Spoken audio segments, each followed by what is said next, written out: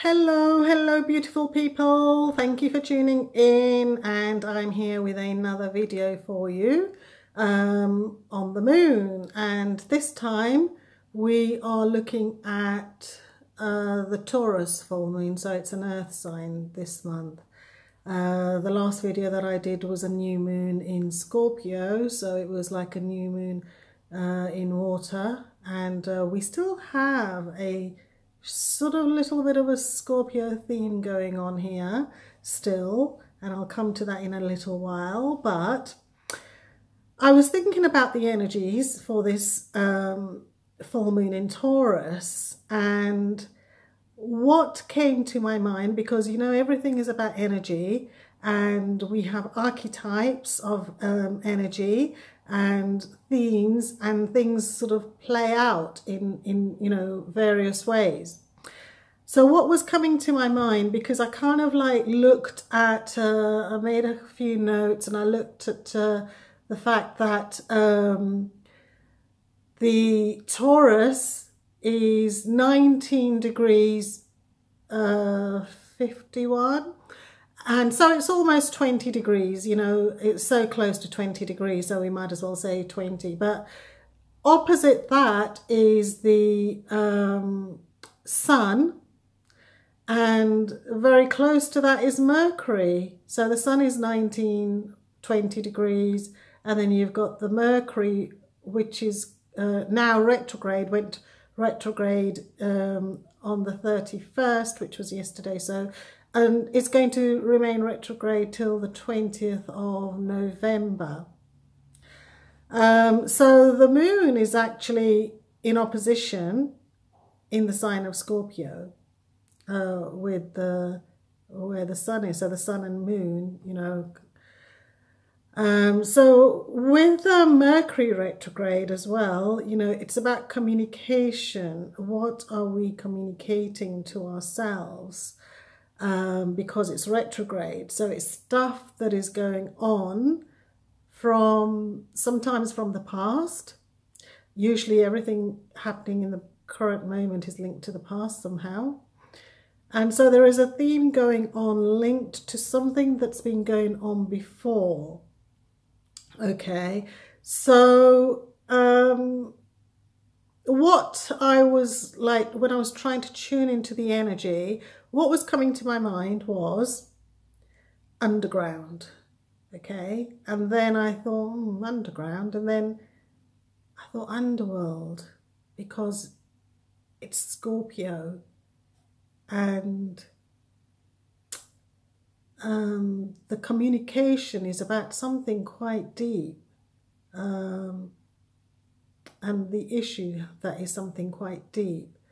And so also, if we kind of take into consideration the moon's coming into trine with Pluto, which is 21 degrees, and Saturn, which is 16 degrees. And then we've got Cancer, which is 10 degrees, the North Node in Cancer at 10 degrees. And then I looked to see where Venus was, and it's 13 degrees in Sagittarius. The reason Venus is important to take into consideration here is because it is the ruler of Taurus. Venus rules both Taurus and Libra, but in different ways.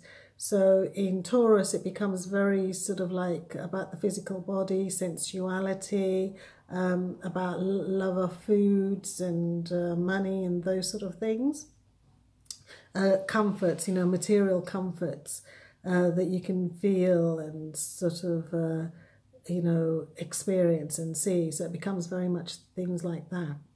So with the moon, with the North Node in Cancer, feminine emotions, the moon, feminine. And I usually like to kind of put all the energy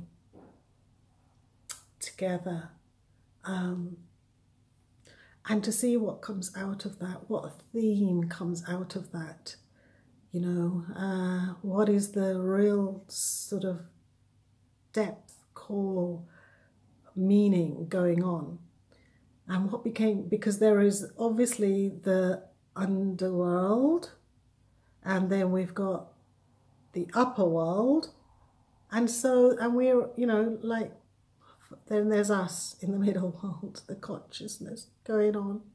So we have got all three worlds interlinked. We usually do, but obviously on this particular configuration,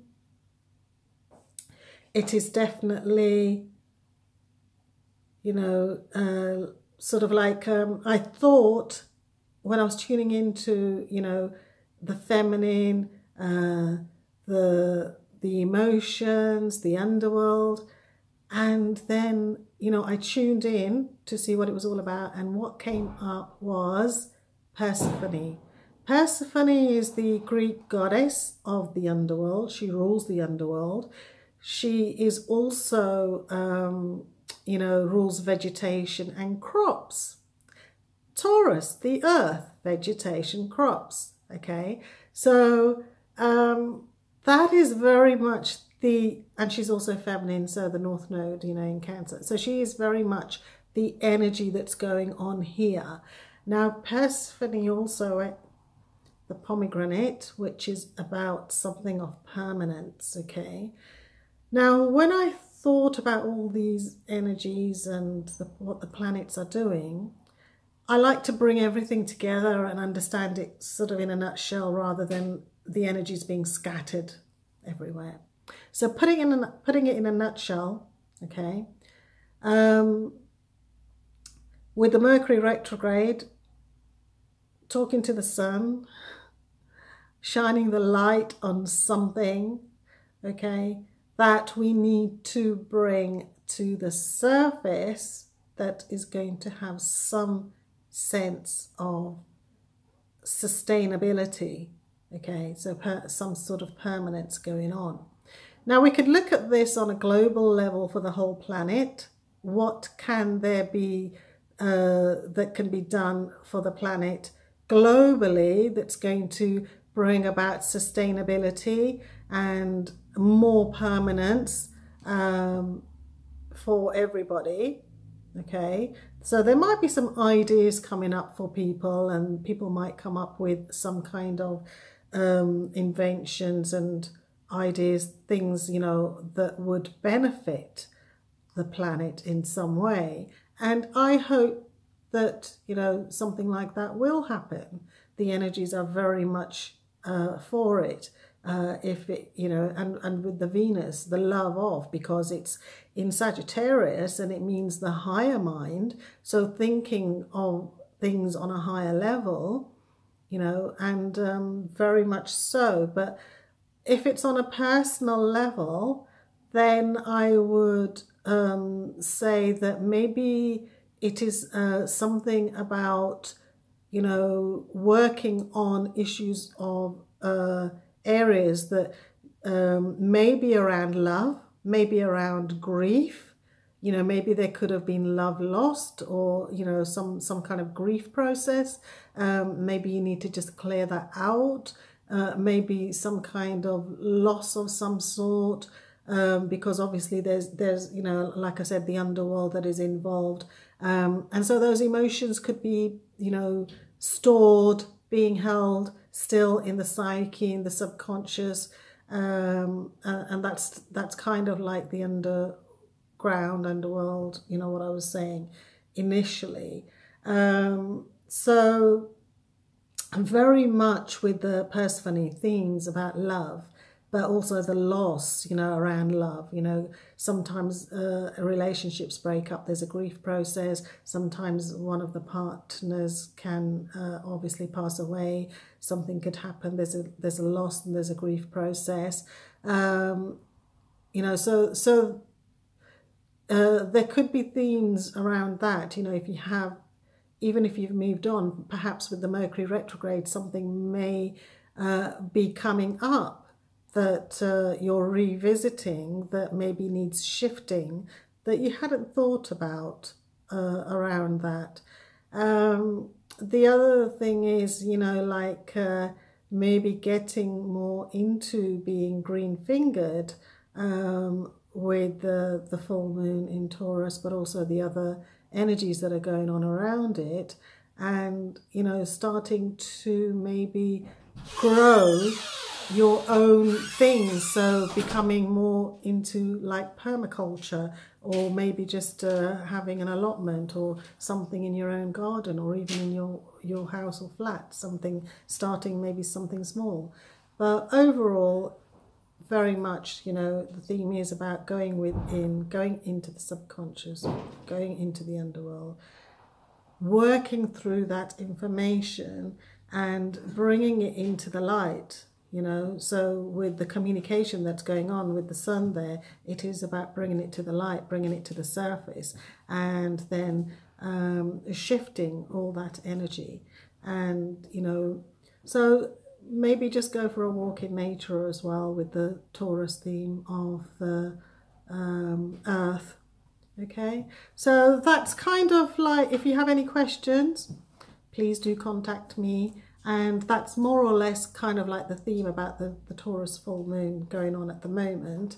And if you would like to book in a session with me for journeying around that, then please contact me, because I part of the reason for my astrology is very psychotherapeutic, and I work with what I call astro-shamanic work, and, you know, take people on healing journeys.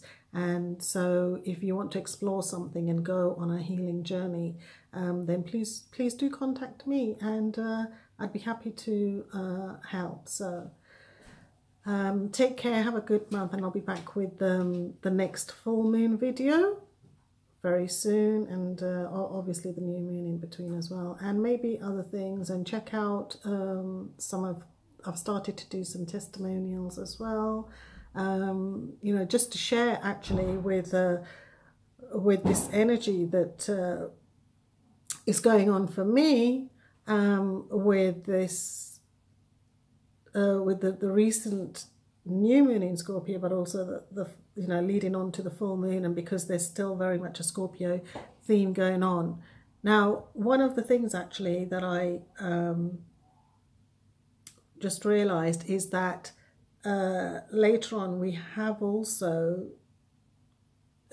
got Mars, you know, the planet of energy, and assertiveness and action and direction, moving into Scorpio as well. And so the whole theme combined, I would say, really go into yourself and journeying, you know, is going to be so appropriate. I have Mars in Scorpio innately anyway, which is why I do so much journeying, going within, and working on issues of psychology and psychotherapy, etc. So anyway, that's me for today, and speak to you soon. Take care, have a great week. Bye bye.